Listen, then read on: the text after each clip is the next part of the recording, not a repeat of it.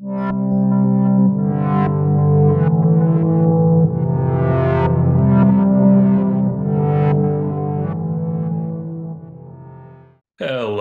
I'm Bretton, one of our MCAT tutors here at Inspira Advantage, where we help students get into medical school and other professional programs. Welcome back to MCAT Bites. Today, we're diving into a powerful realm of social movements and collective behavior. This is absolutely essential for understanding social dynamics and is crucial for the Psych-Soc section on the MCAT. From grassroots campaigns to global protests, we'll explore how groups mobilize to create social change. First, let's go into some definitions you need to know to understand this topic, starting with social movements. These are organized efforts aimed for social change. They're characterized by long-term goals and structural organization. In contrast, collectivist behaviors, or collective behaviors, refers to the spontaneous, unstructured actions of groups. These are often lacking formal organizations. Both phenomena reflect the collective's power to influence social norms and values. Both of these are trying to cause change in some way. It just has to do with how much control there is. Diving into the theories behind social movements, we begin with resource mobilization theory. This theory posits that success of social movements largely depends on the ability to gather necessary resources, which can include money,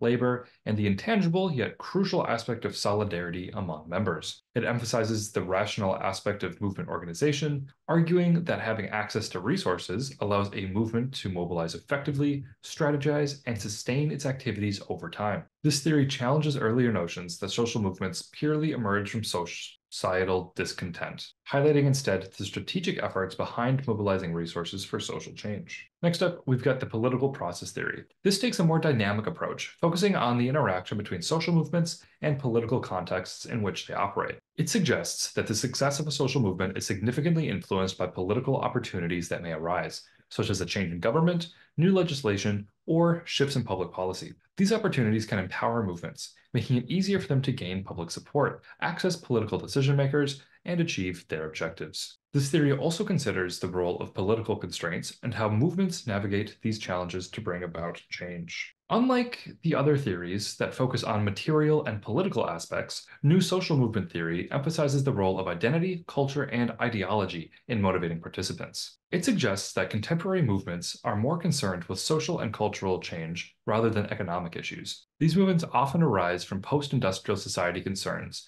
including environmental protections, human rights, and social equality. They are characterized by decentralized organization and an emphasis on creating meaning and identity for the participants. Each of these theories provides a unique lens through which to view social movements, offering insight into the multifaceted nature of mobilizing for change. Understanding these theories helps to grasp the complexity of how movements emerge, sustain themselves, and ultimately how they can enact social change. For the MCAT, recognizing the diversity of these theories aids in understanding the broader sociological processes at play in social movements and collective behaviors. Now that we know some of the underlying theories behind social movements, let's get into the vocab of social movements you need to know for the MCAT. Social movements evolve through stages, as everything seems to on the MCAT. We've got Piaget stages, and we've also got social movement stages. The first one is emergence. During this stage, for an example of the stages of social movements, consider the civil rights movement in the United States.